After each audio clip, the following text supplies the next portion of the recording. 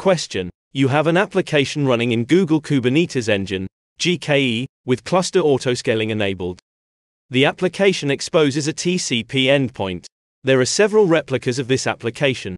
You have a compute engine instance in the same region, but in another virtual private cloud, VPC, called gce-network, that has no overlapping IP ranges with the first VPC. This instance needs to connect to the application on GKE. You want to minimize effort. What should you do? Option A1. In GKE, create a service of type LoadBalancer that uses the application's pods as backend. 2. Set the service's external traffic policy to cluster. 3. Configure the compute engine instance to use the address of the load balancer that has been created. Option B1. In GKE, create a service of type NodePort that uses the application's pods as backend. 2. Create a compute engine instance called proxy with 2 network interfaces, 1 in each VPC. 3. Use iptables on this instance to forward traffic from gce-network to the GKE nodes. 4. Configure the compute engine instance to use the address of proxy in gce-network as endpoint. Option C1. In GKE, create a service of type LoadBalancer that uses the application's pods as backend. 2. Add an annotation to this service. cloud.google.com/load-balancer-type:internal 3. Pair the two VPCs together.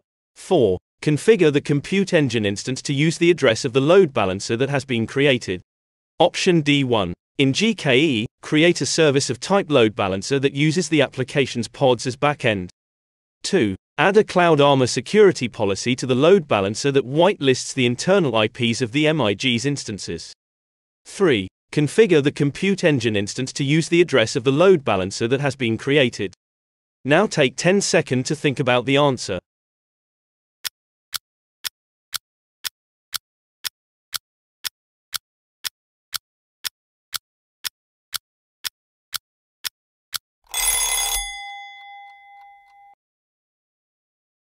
In answer A, what we are doing is deploying an internet-facing load balancer, because it is the default load balancer type that is deployed if we do not specify an internal one in the annotations, that is, with the possibility of being called from outside our VPC, and forcing the compute engine instance to go outside the Google network to be able to go back inside through the endpoint that we are publishing with the unicast IP of the balancer.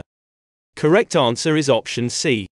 Answer C, however, performs a peering between the two VPCs. The statement makes sure that this option is feasible since it clearly specifies that there is no overlapping between the IP ranges of both VPCs. Deploy the load balancer as internal with the annotation, and configure the endpoint so that the compute engine instance can access the application internally, that is, without the need to have a public IP at any time and therefore, without the need to go outside the Google network.